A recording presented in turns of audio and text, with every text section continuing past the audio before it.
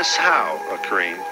Well, like most children and stuff, I really didn't pay any attention to it. When we walked through the church, Jesus was white, Mary was white, heck, every picture on the wall was white. But then one day I just took a step back and looked and thought about, why is this? Why do we have these images? Where are we? We're not just slaves. We are more than ex-slaves. We're from Africa. We have a very rich heritage. We were the first architects. We built pyramids.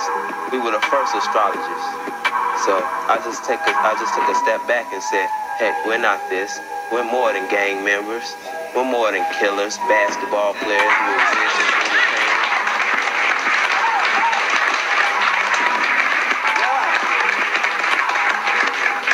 And I think it's the time. It's the time. It was time 25 years ago when Martin Luther King was assassinated, when Malcolm X was assassinated. I want somebody else to step up to the front plate.